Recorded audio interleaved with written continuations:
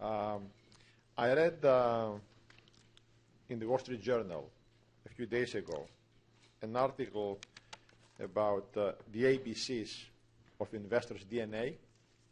Yeah. And there's a quote here. It says, a value investor who cannot withstand pain is not a value investor at all.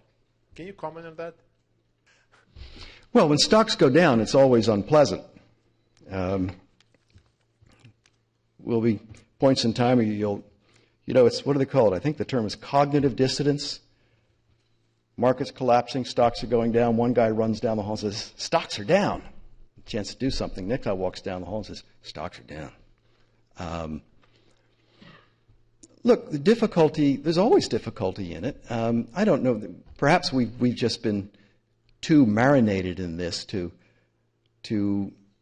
reach a point where we say, gee, maybe the process doesn't work. I think what this has done, I come back to what I said before, one of its strengths is that it has enabled you to extend your time horizon, look at something and say, well, where are we likely to be in several years owning this kind of business? It was very interesting when the market collapsed in 08 and 09 and everything went down. Then obviously it was a disaster. And we, subsequent to that, went back and looked at a lot of our businesses. Well, how did they do? Now, some businesses stood still. We happen to have owned at that point in time shares in Honda. Production at Honda really ground to a halt because people weren't buying automobiles and they stopped filling up the lots for a period of time there. But the guys that made toothpaste and beer and cigarettes and underwear and all the rest of these things, they just kept turning that stuff out and people kept buying it. Those things didn't go away. And what you did was you could look at, and what you do is you ask yourself, you go back to this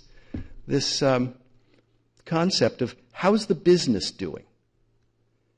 If you forget to ask yourself how the business is doing, you're going to get stampeded out. You're going to get stampeded out at the wrong time.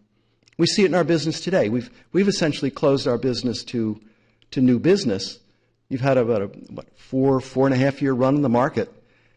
And finally all the people who sold out at the end are saying the market's come back and they want to put their money back in the market. And we, like a lot of people, and sometimes you're only as good as the times you're in, have put together a string of pretty good years. Well, they think they're all still there to be had. And the truth of the matter is it's not.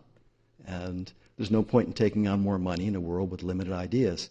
It's no fun when it goes down, but you got to remember come back to what are you investing for and what is it you own. And I think that keeps you in the game.